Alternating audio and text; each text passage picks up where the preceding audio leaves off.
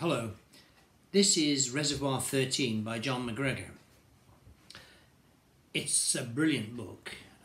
His first novel was called If Nobody Speaks of Remarkable Things, and I read that when it came out with my reading group, and we all thought it was a remarkable book, and we seldom reached consensus on a book.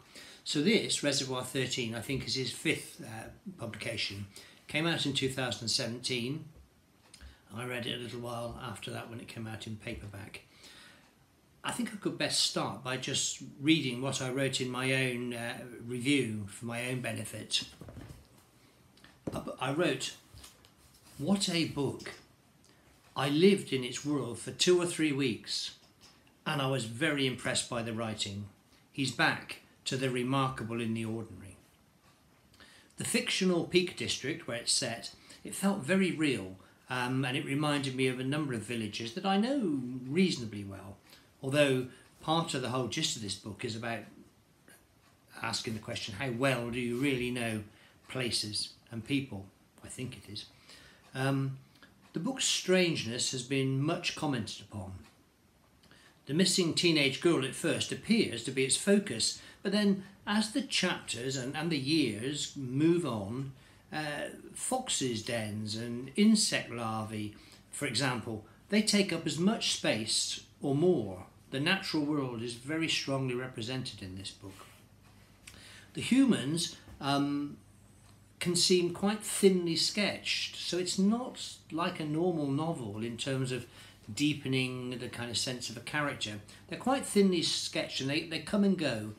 They grow up, or maybe they die. They move in and out of relationships, and they're like people you view on the street. I thought, sometimes I recognise somebody, but I don't actually know their name, and I might think I've not seen them for months, so I have those kind of senses.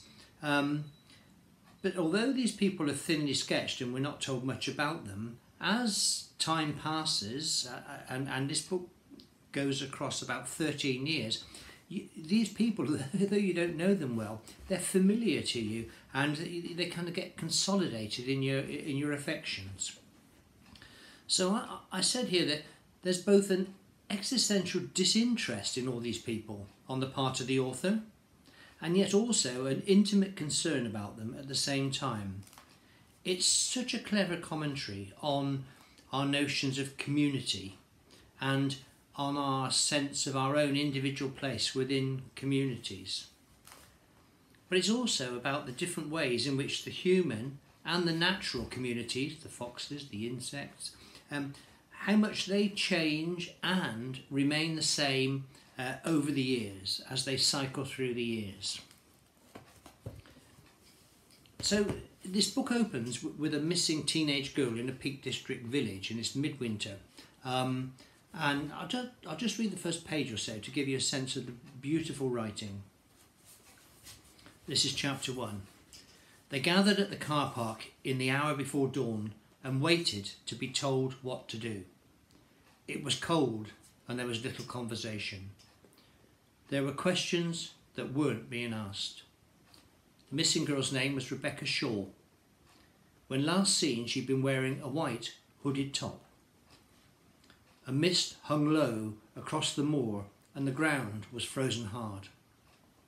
They were given instructions and then they moved off, their boots crunching on the stiffened ground and their tracks fading behind them as the heather sprang back into shape. She was 5 foot tall with dark blonde hair. She had been missing for hours.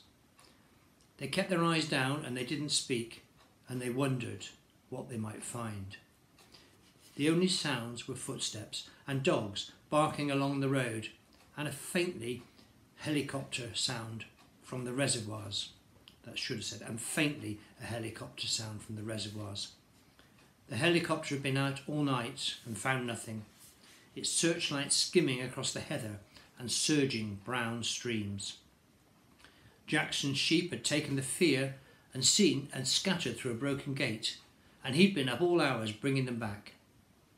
The mountain rescue teams and the cave teams and the police had found nothing, and at midnight a search had been called. It hadn't taken much to raise volunteers.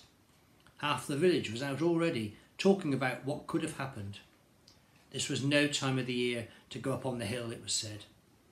Some of the people who come this way don't know how sharply the weather can turn, how quickly darkness falls. Some of them don't seem to know there are places a mobile phone won't work. The girl's family had come up for the new year and were staying in one of the barn conversions at the Hunter place. They'd come running into the village at dusk, shouting. It was a cold night to have been out on the hill. And on it goes.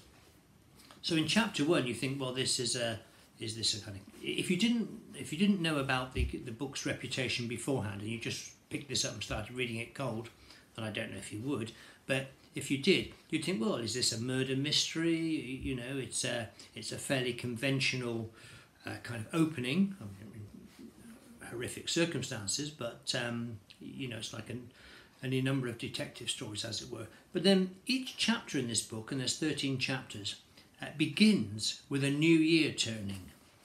So if I just open it at random, if I can, here we go. So this is chapter 9.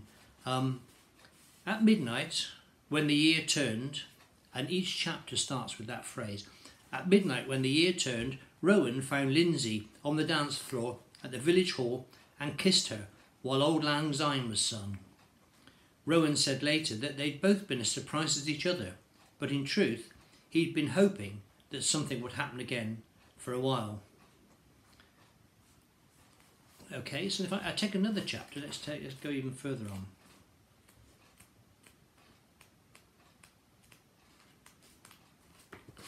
Chapter 12. At midnight, when the year turned, there were fireworks going up from the towns beyond the valley, but no one in the village even lifted their heads to look. The fires from the 2 previous New Years had made people nervous. The village hall was empty, and people were standing out by their barns and buildings. Half a dozen police officers patrolling, and the fire brigade on notice.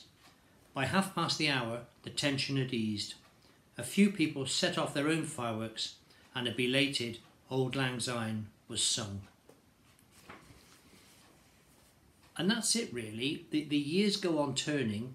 I don't want to spoil anything, but the missing girl isn't found, and she slowly slips from her kind of prominent position in the chapters. Life moves on, and this strange business about the characters coming in and out. We watch a group of teenagers go from being kind of in their early teens at the local school, and then we watch them move away. Most of them move away to go to university and college.